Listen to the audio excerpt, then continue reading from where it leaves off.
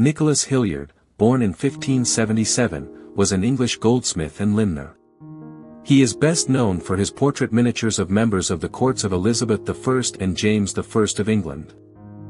Hilliard's artistic style was characterized by small oval miniatures, although he also created larger cabinet miniatures, reaching heights of about 10 inches. His most famous works include two half-length panel portraits of Elizabeth. These paintings capture the essence of Elizabethan England, showcasing a visual image distinct from that of other European artists in the late 16th century. Throughout his career, Hilliard experienced both artistic success and financial difficulties for a period of 45 years. Despite adhering to conservative techniques by European standards, his paintings are exquisitely executed and possess a freshness and charm that have solidified his reputation as the central artistic figure of the Elizabethan age.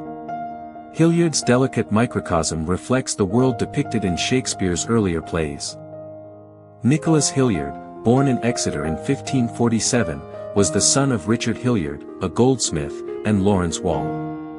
He grew up in a Protestant household and may have been related to Grace Hiller, the first wife of Theophilus Eaton, co-founder of the New Haven colony in America.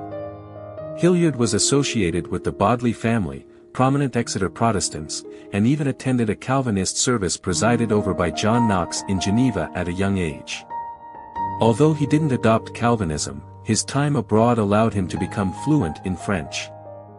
Hilliard's artistic career began as an apprentice to a goldsmith, but his talent for miniature painting quickly emerged.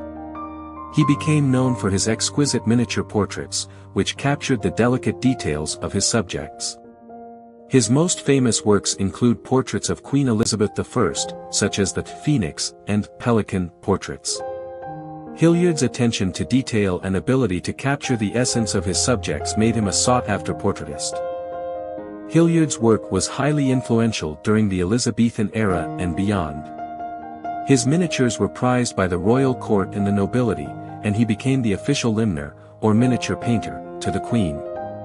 Hilliard's work exemplified the Elizabethan ideal of beauty, with his subjects portrayed in a flattering and idealized manner.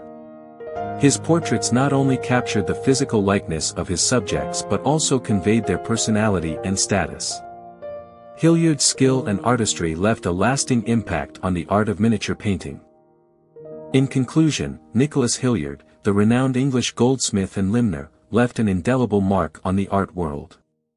His mastery of miniature painting, particularly his small oval portraits, set him apart from his European contemporaries.